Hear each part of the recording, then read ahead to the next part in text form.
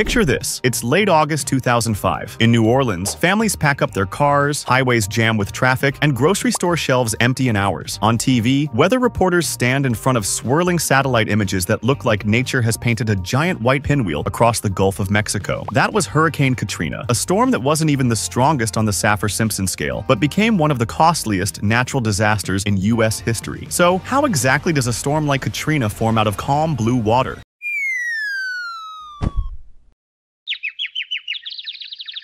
At its simplest, a hurricane is a giant heat engine. The tropics soak up enormous amounts of sunlight. That heat has to go somewhere, and hurricanes are one of nature's ways of moving it toward the poles. Without storms, the equator would keep getting hotter, while higher latitudes would freeze harder. Hurricanes are destructive to us, but for the planet, they're a balancing act. Now, what's the recipe? You need 4 main ingredients: warm ocean water, moist, unstable air, low vertical wind shear, and a nudge from Earth's spin. First, warm water. Hurricanes need sea surface temperatures of at least 26.5 degrees Celsius, about 80 degrees Fahrenheit, and not just at the surface. The warmth must reach down about 50 meters. Think of it like fuel in a gas tank. Shallow warmth burns off too fast. Deep warmth keeps the engine running. When water evaporates, it carries latent heat. That's hidden energy locked inside water vapor. Later, when that vapor condenses into clouds, the heat is released, like unlocking an invisible battery. Second, moist, unstable air. Warm air near the surface is full of water vapor. As it rises and cools, the vapor condenses, releasing heat, which makes the air even lighter, so it rises faster. It's a feedback loop. Imagine popcorn popping in a pot. Once it starts, the whole pot bursts with kernels. That's how thunderstorms cluster and feed each other. Third, low wind shear. Wind shear is the change of wind speed and direction with altitude. Too much, and the storm gets ripped apart before it can organize. Hurricanes need a calm vertical column, so their chimney of rising air can build skyward without being toppled. It's like trying to build a Lego tower while someone keeps bumping the table. Impossible. Fourth, Coriolis force. Because Earth spins, moving air curves to the right in the northern hemisphere, to the left in the southern. This gives storms their spin. No Coriolis, no hurricane. That's why hurricanes can't form right at the equator. There's not enough spin there. Once those conditions line up, thunderstorms over the ocean start clustering. Pressure at the surface drops. Air rushes in, curving because of Coriolis, and the system begins to rotate. As it organizes, it becomes a tropical depression. Feed it more heat and moisture, and it upgrades to a tropical storm. Push further, and you get a hurricane. Inside a hurricane, the structure is jaw-dropping. At the heart is the eye, often 20 to 40 miles wide, eerily calm, sometimes even sunny. Around it, the eye wall rages with the most violent winds and rain on Earth. Here, winds can scream at 150 miles per hour in a Category 5. Spiral rain bands reach hundreds of miles outward, carrying sheets of rain and spinning off tornadoes. Altogether, a large hurricane can cover an area the size of Texas. The energy, almost beyond imagination. A mature hurricane releases as much heat every day as 10,000 nuclear bombs. Or put another way, in its lifetime, one hurricane unleashes more energy than all the world's power plants combined. Most of that energy isn't in the wind, but in the rain, the water vapor condensing into endless sheets of downpour. That's why floods often kill more people than winds. But hurricanes are choosy about geography. That's why they're seasonal and regional. The Atlantic hurricane season runs from June to November, peaking in September, when ocean waters are hottest. The Pacific gets typhoons. The Indian Ocean sees cyclones. Different names, same physics. Now, let's zoom in on a famous case. Hurricane Harvey, 2017. Harvey stalled over Houston, moving barely 2 miles an hour and dumped more than 60 inches of rain, the heaviest rain event in U.S. history. That's as if an entire year's worth of rain fell in just a few days. The damage wasn't about Category 4 winds, it was about sheer water. This proves a point. A hurricane's category doesn't tell the whole story. A slow-moving weaker storm can be deadlier than a fast-moving strong one. Meteorologists have gotten better at forecasting hurricane tracks, but predicting intensity, whether a storm will stall like Harvey, explode overnight like Michael, 2018, or morph like Sandy, 2012, remains one of the toughest challenges in science. Why? Because the ocean-atmosphere interaction is incredibly complex. A shift in wind shear, a pocket of dry air, or a patch of warmer water can make or break the storm's future. And here's the new twist: climate change. Warmer oceans mean more fuel. NOAA reports that average sea surface temperatures in the North Atlantic hit record highs in 2023, creating fears of hyperactive hurricane seasons. A study in Nature estimated that rainfall during hurricanes now increases about 10 to 15% per 1 degree Celsius of warming. Rapid intensification, the nightmare scenario. scenario where storms jump categories in a single day has more than doubled in the last 40 years. That means less time for cities to prepare and more potential for disaster. To truly understand hurricanes, we also have to follow what happens after they form, how they evolve, why some explode into monsters, how humans can prepare, and what role they play in the larger system of Earth's climate. Once a hurricane is born, its journey takes on a life of its own. Some sputter out in days, collapsing under hostile winds or drifting into cooler seas. Others gather strength like prize fighters, feeding on the ocean's heat until they tower into monsters. These storms are dynamic, evolving systems, never static, always negotiating with the environment around them. Meteorologists use the term rapid intensification when winds jump by at least 35 miles per hour in 24 hours. That happened with Hurricane Michael in 2018. Within a single day, it transformed from a manageable storm to a beast with 155 miles per hour winds, slamming into Florida's panhandle and leveling towns. Scientists still wrestle with predicting this process. It's one of the most urgent puzzles in meteorology. And about those categories, hurricanes are ranked on the Saffir-Simpson scale from 1 to 5. Category 1 starts at 74 miles per hour, enough to take down trees and rip off shingles. Category 5 means winds above 157 miles per hour, enough to turn whole neighborhoods into rubble. But the number can mislead. Hurricane Sandy in 2012 wasn't even a Category 3 when it hit New York and New Jersey. But because it collided with a cold front, its size ballooned to nearly 1,000 miles wide, pushing a storm surge that flooded Manhattan's subway system and caused more than $70 billion